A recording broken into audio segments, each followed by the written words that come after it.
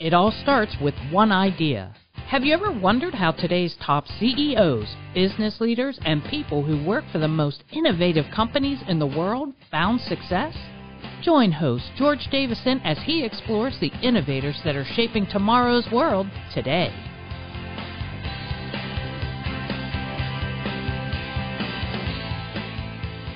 Well, hello, everybody, and welcome to another edition of The Innovators. And today, we have Rita Baranwal, and she is the Vice President and Chief Nuclear Officer of EPRI, which stands for Electric Power Research Initiative. Welcome, Rita.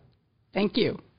Well, I'm hoping that you're going to share all your life stories with us today, so that our audience can pick up on how you became who you are in this in your professional world. I'm looking forward to our conversation. Thank you. All right, so let's chat first of all about your organization, Electric Power Research Initiative. What do you do? So Electric Power Research Institute is a nonprofit research and development organization really serving the benefit of society, and we focus on research and development for the energy sector. We look at renewables, we look at fossil, we look at nuclear, and I, as the Vice President of Nuclear, oversee all of the nuclear sector's activities. That sounds exciting. So you get to see over everything. So at your organization, can we talk a little bit about where are you headed in the future? So in your field, with your title, what role does innovation play in your, in the future? Oh, it's very important. We need to continually innovate in the nuclear field so that we can continue to improve operations, reduce costs, and stay on top of our game, essentially. Yes. It is crucial that we continue to innovate, and we think it's so important that we actually have an organization that focuses really just on innovation, and we are actually looking forward to having a global innovation forum early next year in London, where we're inviting different, I would say, diverse folks to come and help us innovate for the nuclear sector. All right. Well done. That sounds good. Can you talk a little bit about your specific position and what you do? So I am responsible for the entire nuclear sector at EPRI, and EPRI works with its members. So we have members across the world that pay a membership fee so that they can get access to our research and development data and results, so that they can continue to operate efficiently, or if they happen to encounter an issue, we've probably done some research in that area that can help them solve the problem that they might be encountering. So that's part of what we do, and then we also go out and work to look at advanced nuclear, right? And so we have a program called Advanced Nuclear Technology, where we are working with advanced nuclear developers to help with eventual deployment of new nuclear technology all around the world. All right. So tomorrow morning, I'm waking up as Rita, let's say. What does my day look like? Oh, boy.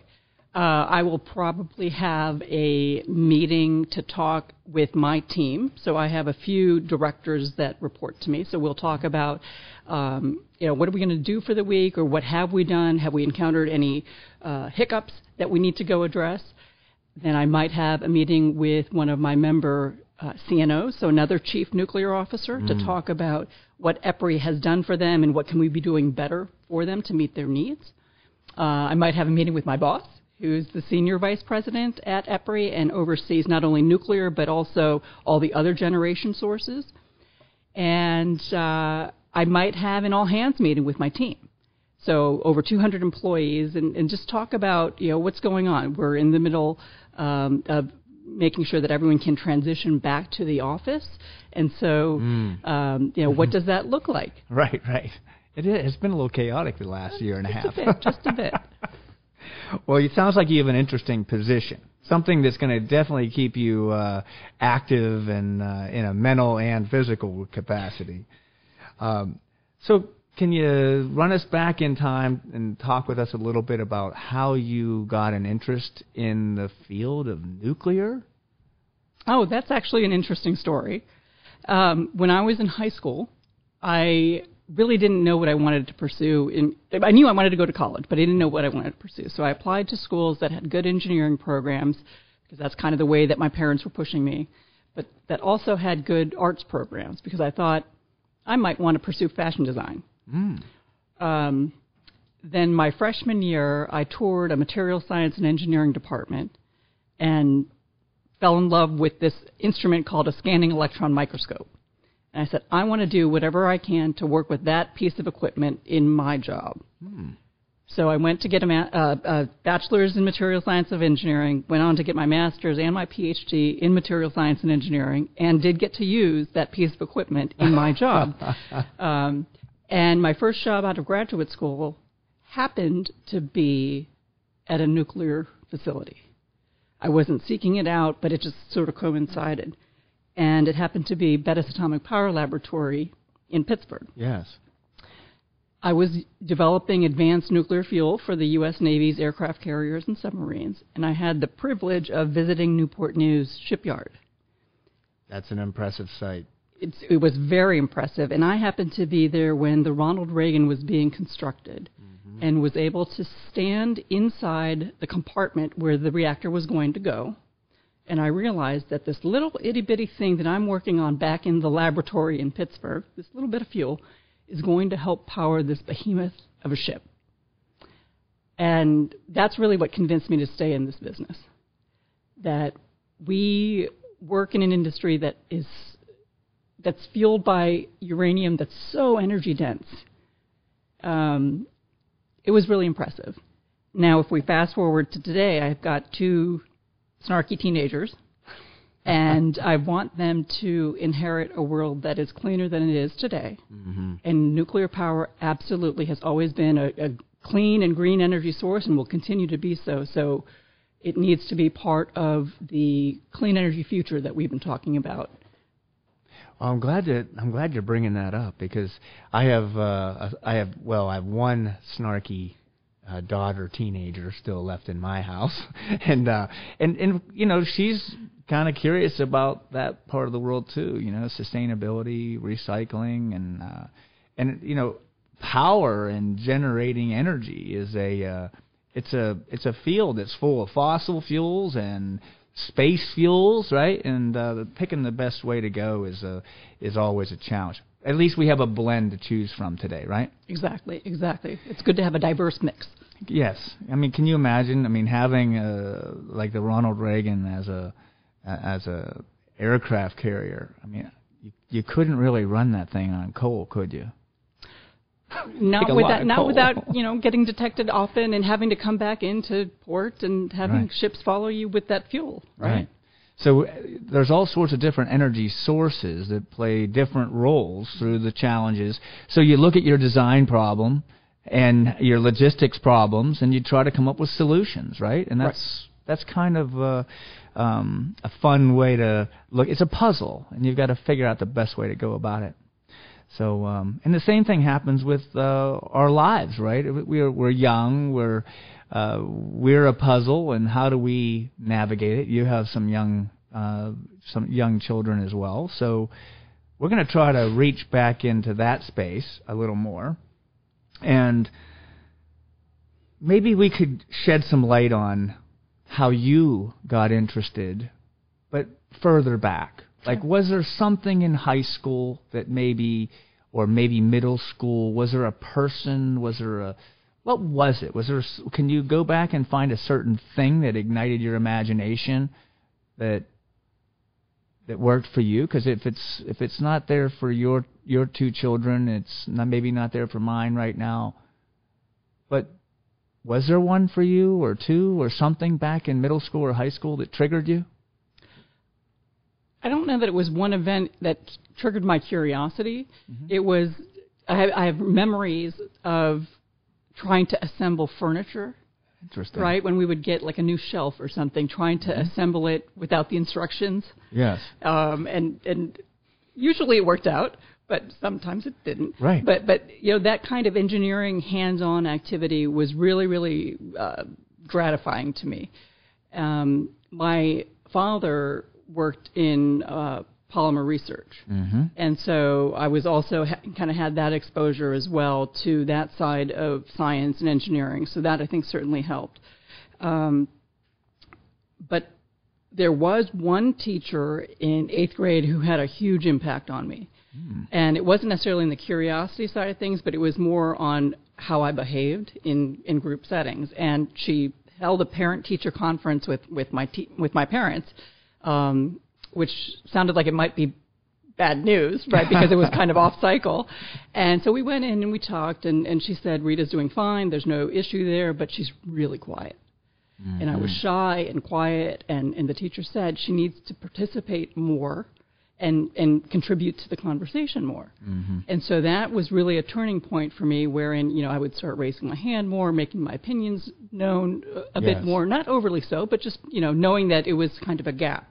Mm-hmm. And I think that teacher really put me on a different course than I might have been on originally. And so I do credit her quite a bit. Way to go, teacher. You got her to move into a different area. Well, and that, communication and participating is critical in the field of innovation. So absolutely, I don't know I don't think we as innovators here could operate without it. So right. Well done. So let's see here. Did you have? Now it sounds like your dad was somewhat instrumental in getting you into science, because that's his field where he kind of came from. But were there any other mentors that you bumped into along the way other than the teacher and your father? There were some.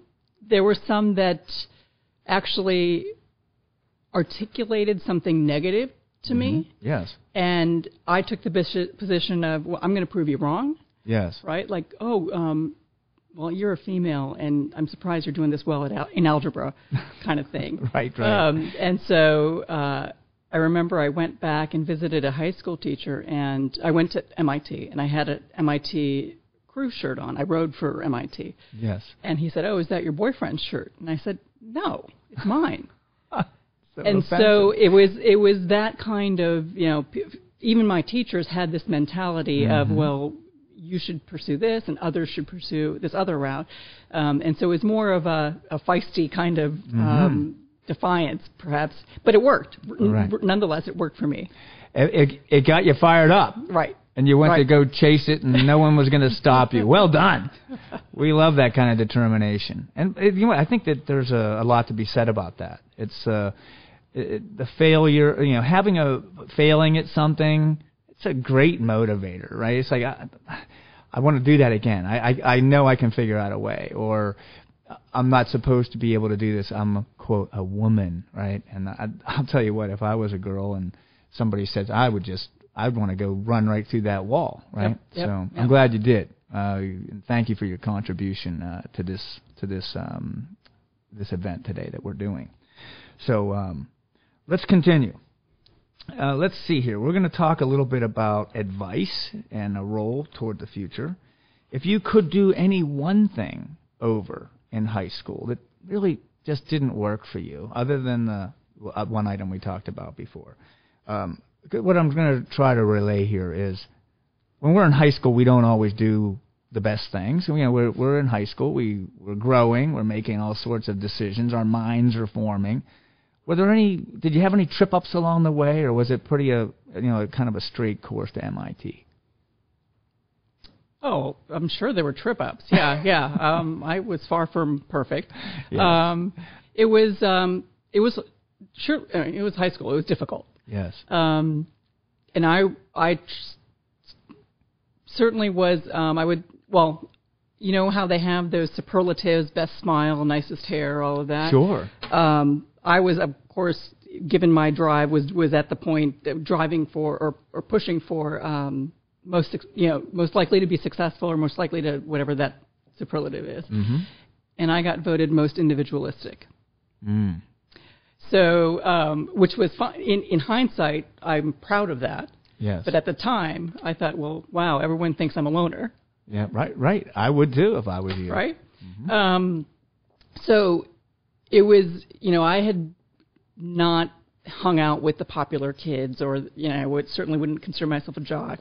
But I did my own thing, and felt at the time that it wasn't the right thing. So my advice, my thought to folks who are kind of in that situation is, it all works out. It all works out. And one of the highlights of my career is that I was nominated by the President of the United States to be the Assistant Secretary for Nuclear Energy in the U.S. Department of Energy. And when that happened, the first thought that came to my mind is, if my high school self could see me now. Wow, that's insightful. That really is. Thank you. Because that is so powerful to think back and look back like that. Because as a young person, we don't do that, do we?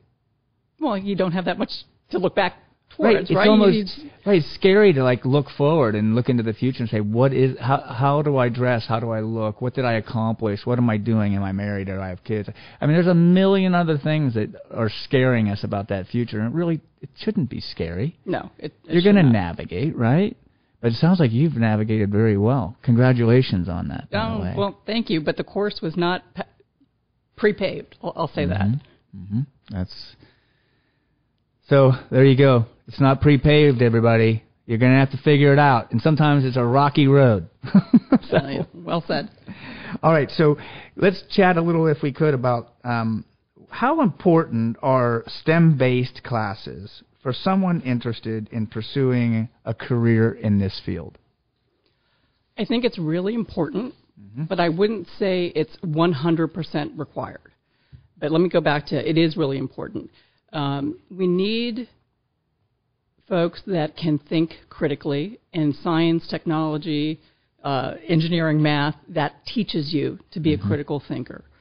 And so, like I said, I'm a materials engineer, but I've been in the nuclear field my entire career. But we also need diversity of thought. And so it's great that we have STEM majors in our midst. But we also need a smattering of, English majors, art history majors, Latin American majors. We need that mix to bring in thought that prevents us from all thinking the same. Yes, understood. So you mentioned earlier in this discussion that you thought maybe you were going to go into the arts, right? Right.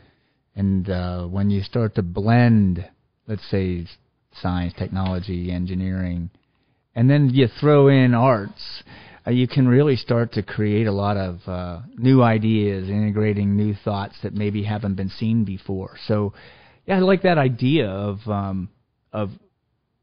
different types of thinking, different types of people, different viewpoints, in order to try and frame what you would consider at that point in time maybe the best way to go about something. Is that a fair way to say it? Sure. The best way, we might even think it's the right way. Yes. Because now you're designing something that is, representing all viewpoints and all thoughts. I'm just kind of reflecting back on some of my, on how we've created a lot of things in the past, and I couldn't agree more. Because we do employ quite a few artistic people, and then we have technology-oriented people, and there's such deep respect for both sides of that discussion. So, all right, so let's keep going. So knowing what you know now, what advice would you give a person interested in entering your industry? Oh, please come join us. We would be happy to have you. And even if you just even have an inkling of interest, there's a lot of opportunities out there for getting a little bit more information on the nuclear energy field. There are internships to be had all over the country, all over the world, with companies, with national laboratories, with universities. And I think internships are the best way to try something. It's sort of an audition for you with that entity, but also for you to figure out, is this something you want to really pursue for the rest of your life? Or, a 3-month stint might be good enough for you to realize this is not what I want to do. And really, no harm, no foul. You've tried it, and now you know for sure one way or the other if you like it or not. So that's really what I would encourage. All right. And as a young person who's never done an internship, that word may be a little scary to them. How do you go about trying to get one of those, an internship? So I would, if it's a high school student looking for an internship, you need to start probably scouring the internet and look at, if you want to stay local, which most, I would say, high school students probably do. Sure. Look at local universities, look at local companies, and most of them have a tab that would be around careers or job opportunities, and look at those. But then also, be a little bit bold and feel free to send a note, if you have a resume, send your resume to the Human Resource Office and see what happens. Yes. Yeah, go explore it. Make the call, send an email, write a note, put it if you're going to go snail mail. But, you just muster up the energy, get over the fear, and go try. Right. Right? And I think that's the young folks, because I think looking back and you wandering through life and seeing that piece of equipment that just captured your imagination and seemed to be like one of the things that really got you moving. When you go to an internship, you're going to see interesting people, maybe some interesting machines, interesting things being made, which might just ignite your imagination or not, and then you can move on and say, no, that's not right for me. In my world, I went into, when I was in college, I had 2 fields that I explored, and I didn't select either one of them. But it was critically important that I learned what I thought this is what I wanted to do, but I would be bored if I did that, right? And so it's important that you get exposure. Did you have exposure to other fields other than the one that nuclear? I had I would say exposure to engineering as a whole. Yes. And a lot of different science kinds of things, scientific activities, I would say. I had internships at aerospace companies, at NASA, and also through graduate school, tried a few different things as well. You asked about regrets.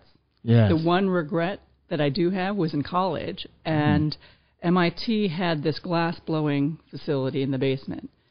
And to this day, I regret not taking part in that activity, because now I've tried glass blowing and Yes. I loved it, and Yes. I thought, I had that at my disposal for 3 years, and I didn't take advantage of it. Isn't it a release? You can go in and work and work and work, and then go do a creative activity. Some people bake, some people blow glass, but the creative arts are such a great way to just release, and then you can get back to that other grinding work that you enjoy that challenges your brain, right?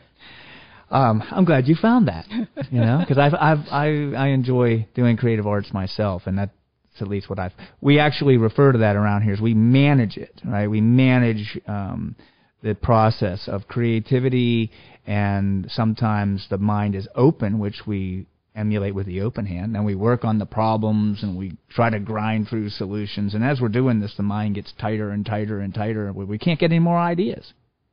So what do? We break. We go blow glass. We go do cooking. We do something else until our mind relaxes. And then when we get back together, we can solve those hard problems again, Right. And that's really important. It is. So managing the process. Okay. Well, knowing what you know, do you believe that at this day and age, anybody could be successful?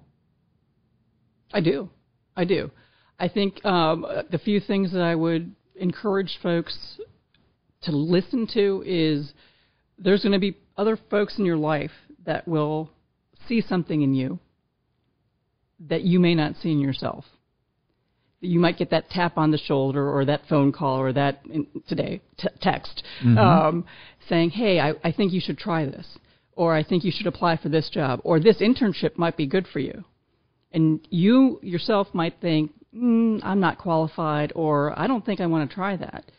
I would say try it, because that individual sees something in you that you may not see in yourself, and those opportunities don't come that frequently. I've had 2 such opportunities, and they've both really worked out for me. But both times I doubted myself, I doubted my abilities, but trusted that those individuals who said, you need to apply for this job or you need to try being a manager. Yes.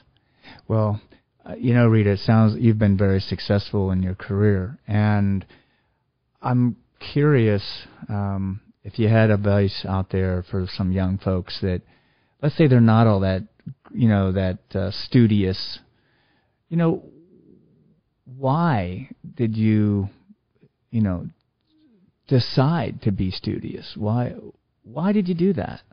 Do you recall? How did it you start doing the math, and why did it become important? Was it something because your parents said you had to do it, or did you find that you solved a problem and then you said, I want to do more of that? Can you locate that space in your mind as to how that worked? Some of it was certainly, my parents saying, this is important. Yes. But also the satisfaction that came with figuring out, a complex math problem, or understanding chemical equations and how they worked, or physics for that matter. It like sparked something in me where, I get it. I get it, and let me try this other one. Or if I don't get it and I'm failing, let me figure it out. Let me figure it out and see how to get the right answer. Or maybe there's not a right answer, and you go forth and you provide your thought or your solution, and the teacher or the professor thinks, that's interesting, right? A little bit of positive feedback, I guess, can go a long way as well. It sure can. Oh, my goodness. I'd say that my teachers as well, the ones that inspired me the most, they were engaging. And I love my chemistry teacher and a few others that positively encouraged me to do certain things. And it made big impacts. And maybe that's another way of looking at it, too, is when others believe in you, I didn't want to let them down. And I didn't want to let myself down, but I don't know. I just fell in love with chemistry after that moment.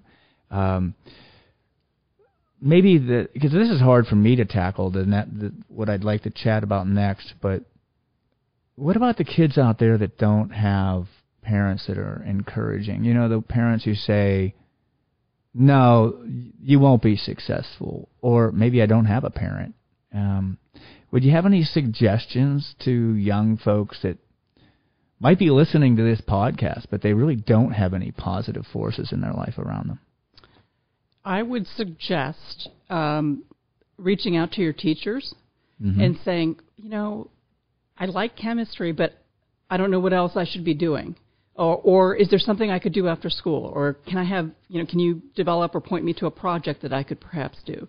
Teachers are a really good resource. Yes. And if you're in college or, having an internship or in a job, I would say reach out to a leader in your respective organization. And the example I always give folks is there was a point where I was working at Bettis, and we were about to have this joint project with NASA.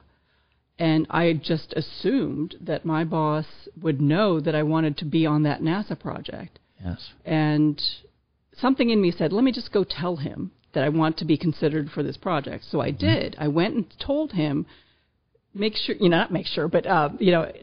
want to put my name in the hat to be on this project. And he said, I'm glad you came and talked to me because I never would have thought that you'd be interested.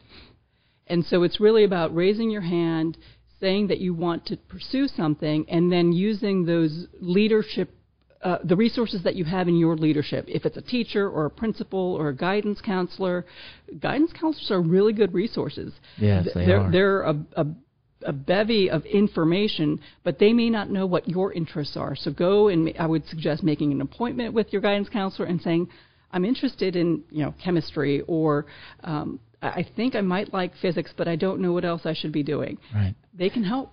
They really can.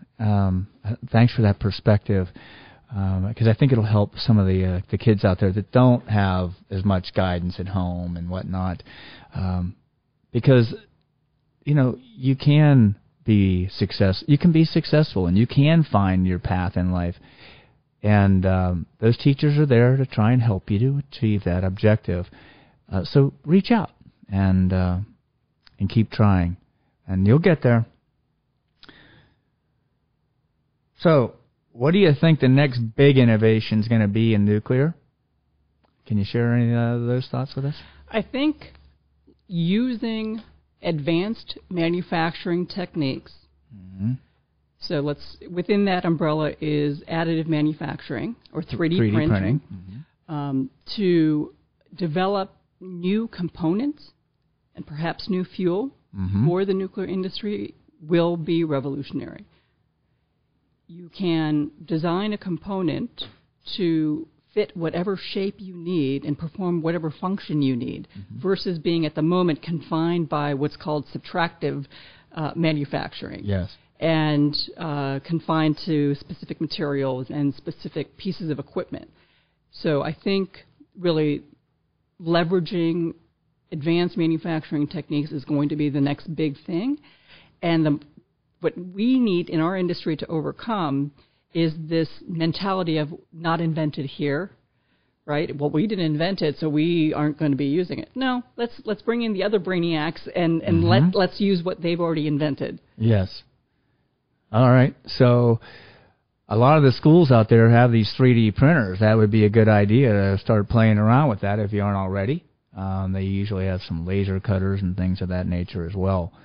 And then explore the world of different materials that you can put through these types of machines, and let's see what that creative mind can come up with. Absolutely. We're going to need all of you out there in the future here soon, so let's get busy. All right, so let's go one step in a totally different direction, and we're going to imagine that we have some education leaders, let's say, that shape the courses and the things that the students are going to be taking. Based on your background and history, if we could talk to those people, what kind of recommendations would you make to them that might be beneficial from your perspective? I would say to that community, make sure that you leverage all of the resources that are out there. There's so much online content now, mm-hmm. Even specific to nuclear energy. For example, the American Nuclear Society has a program called Navigating Nuclear that's for K through 12 curricula. And so the content is out there. It's a matter of, yes, you have to, even educators have to do the homework and find what's appropriate to fit yes. into their lesson plans.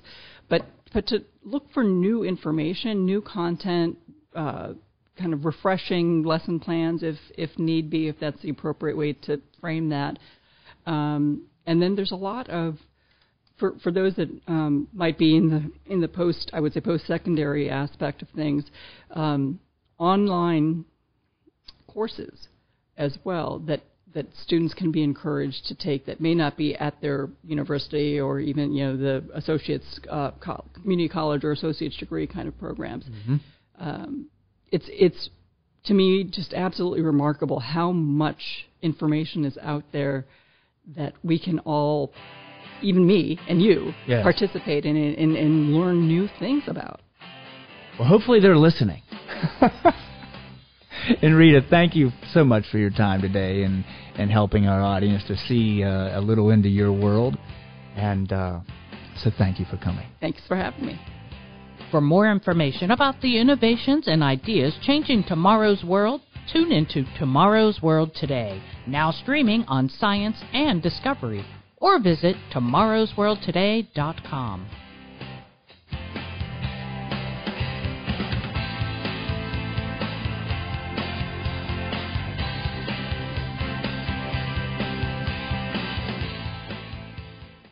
For more information about the innovations and ideas changing tomorrow's world, tune into Tomorrow's World Today, now streaming on Science and Discovery, or visit tomorrowsworldtoday.com.